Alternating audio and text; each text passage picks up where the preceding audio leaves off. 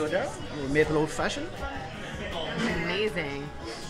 I'm Jenn Trepeck of Salad with a Side of Fries podcast here at Juke Bar for Flavors of New York.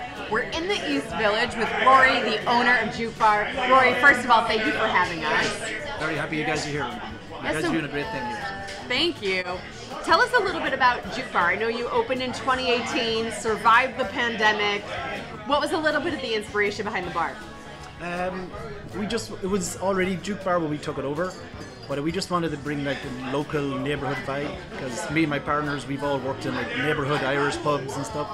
So we wanted to bring like an Irish vibe to like a East Village cocktail bar, you know, so you can come in and have like a beautiful cocktail, but then talk to some nice friendly bartenders and, you know, meet your new best friend sitting beside you, that whole vibe. And we're one big happy family here. Yeah? You guys have lots of specials and happy hours. What does everybody need to know to find their way to Juke Bar?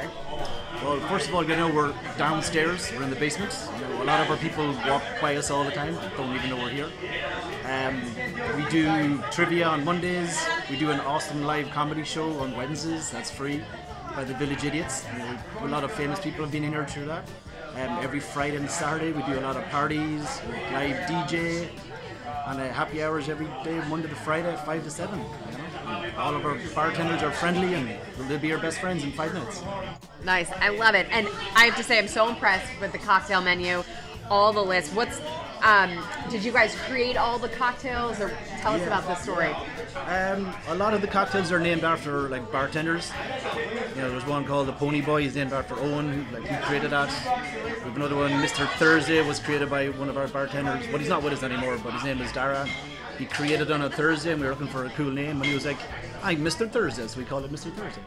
Cocktails all have some sort of name behind them and a reason, you know. I love it. And I do see some bar bites on here. What are some of the customer favorites from the menu? We keep it pretty simple because, you know, we're more into the cocktails, but we've got some awesome, like, chicken fingers get a lot of good reviews. We've got some cool little mini personal pies that are made fresh in Brooklyn and get delivered every week out to us. You know. We've got some awesome pretzel stick breads. Everyone loves those because, you know, sobers up real quick. That sounds perfect.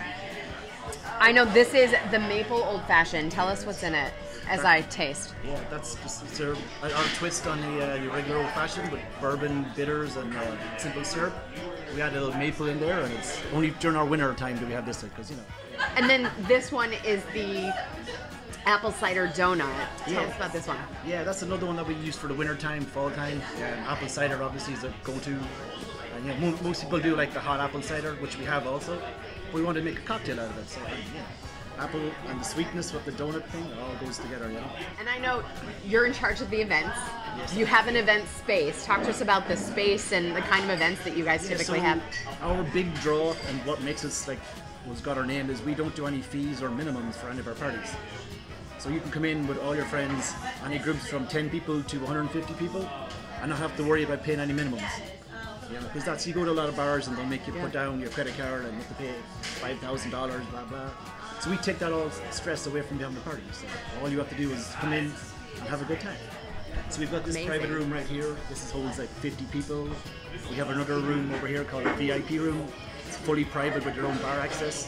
Holds 20, 25 people. And then we have the main bar area, which is always open for walk-ins every night. But people, we get booked out pretty solidly for these two rooms because they're free. Yeah. You know? And you don't get a lot of that in New York anymore. I can think of a couple groups right now that I am going to send your way. So, Rory, thank you so much for having us. Oh, thank you guys. You're very welcome. Thank you for what you're doing, guys. This is awesome. You know? It really helps.